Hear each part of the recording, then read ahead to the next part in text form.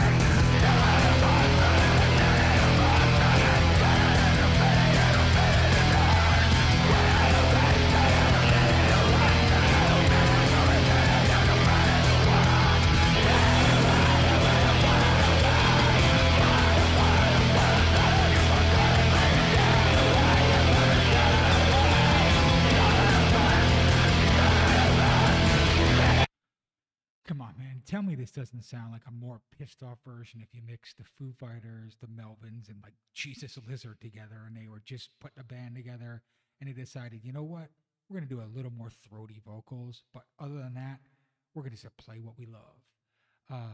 Again, the band's name is Salt on Sunday. It's a one-man project by by Adam. Wow, I mixed his last name into his first name. Pretty cool. But anyway, Adam of Pando and Cave Dweller. The album is called A Docket of Votive Offerings. The album cover is pretty damn cool too. It kind of gives me this like 1970s like going to church vibe. I don't know, man. It's just pretty cool. Anyway, we're gonna listen to one more song and wrap this up. Again, came out on Friday digitally through Bandcamp, self-released by Brian. By Adam. Keep looking at his last name and it's killing me. Anyway, we are gonna listen to track number 7, just because the song title is fucking phenomenal. Hey Hi will write my obituary.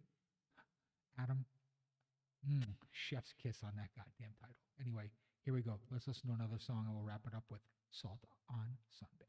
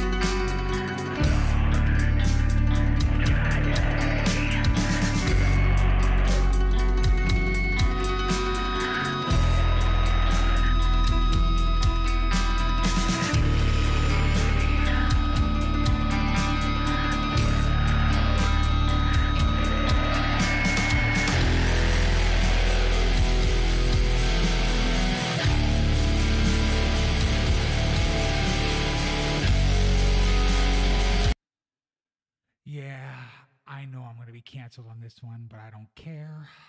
This is like if Slint decided that they wanted to play black metal a la Burzum and Zazzar.